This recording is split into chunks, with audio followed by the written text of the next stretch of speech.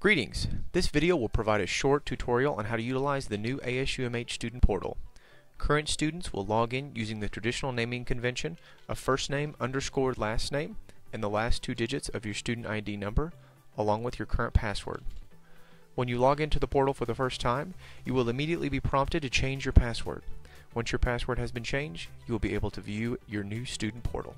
Inside the portal, you will notice several navigation changes to access campus resources. All of the menus are customizable and can be moved by clicking and dragging to your preferred location. To add or delete menus, simply click the Personalize button in the top right corner, then select the menus you would like to leave on your home page, and save your changes. Student advisors and contact information will always be viewable under the Advisor menu. The Documents Center will list pending, due, or submitted documents.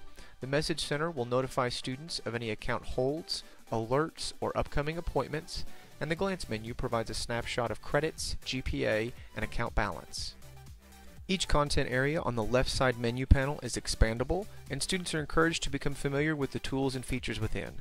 Access to Blackboard can be found under Academics, along with your class schedule. Access to Gmail can be found under My Profile, and students can also access account information and make payments under My Finances.